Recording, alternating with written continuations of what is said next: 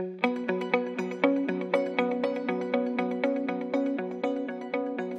Bauer, you were awarded with an honorary medal by the German president for your efforts to improve technical education in the German-Turkish dialogue. Can you please tell me why cooperation between Germany and Turkey is so important to you? Yeah, this is, of course, a question which is not that easy to answer. But, of course, Turkey and Germany and Turkey has a very long tradition, cultural tradition, and this tradition goes back several hundred years.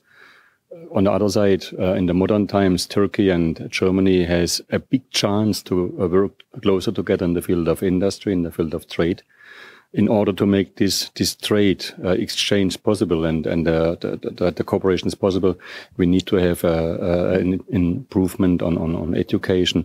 So only if we have, let's say, on both sides qualified people, we can come together. And this was for us the driving force to involve in education, to bring at least, or to try to bring in on the Turkish side the education more on the European level, to make a real exchange possible. It's a very noble cause. And what value do you see in an event like the one here today, the Turkish-German Innovation Summit?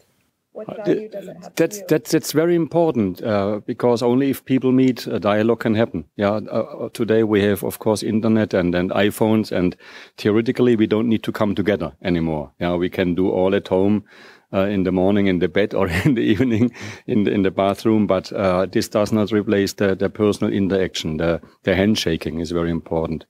Yeah, culture has a lot to do, of course, on words and seeing, but also on touching, on seeing, on getting the smile of the people. Therefore, the meeting itself is very important. And now, of course, the content of the meeting, innovation, Turkish-German innovation dialogue, very important. For Germany, innovation is a very old subject. For Turkey, innovation is quite a new event. Yeah, so one can learn from each other. One can share. One can provide information, methods, road to go, and the other side can learn. So it's a very important event to meet, to see each other, to exchange personally the views, but also to learn from each other. And do you think Germany can learn anything from Turkey? Yeah, definitely. Because we have in Germany to be careful not to lose the ground. Yeah, we faced it several times in university dialogues where we invite German professors and Turkish professors, German rectors and Turkish rectors, and there is sometimes the risk to move into the wrong direction. I don't want to use this word arrogancy, but it can happen. Yeah, so that type of meeting is resetting the stage, and there is a certain type of equality happening, and minister or let's say normal participants come together just for a dialogue, and this is very important. And on another note, I saw that you're chairman of the board at Festo, Turkey. Can you tell me a little bit more about your medium to long-term research and development strategy?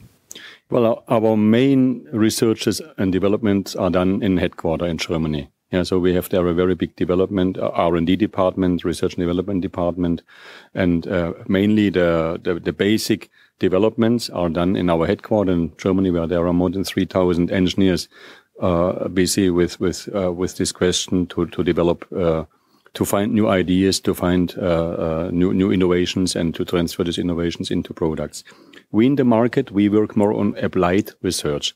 That means we transfer these solutions which are developed in the headquarters into practical applications in the market. So our engineers, and we have around 60 engineers in the market, they develop solutions for application.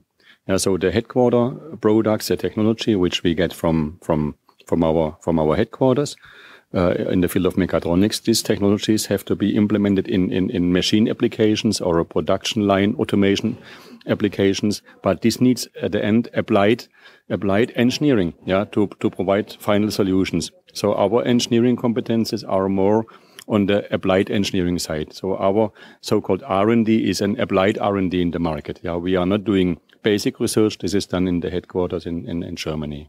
Okay.